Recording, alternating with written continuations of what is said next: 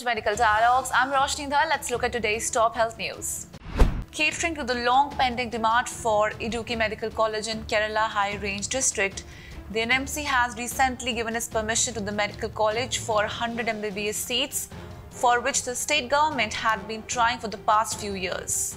Confirming the news regarding the NMC nod, the state government has assured that all the required procedures would be completed at the earliest and steps would be taken to begin classes by this year itself. Finally, the Idukki Medical College has been approved by NMC, and informing the media about this new development, Health Minister Meena George said the state government has arranged all required facilities, appointed enough staff and started inpatient services after completing the construction of the new building. That's all for today. Stay safe. Never miss a medical update from Medical Dialogues. Like, subscribe and press the bell icon.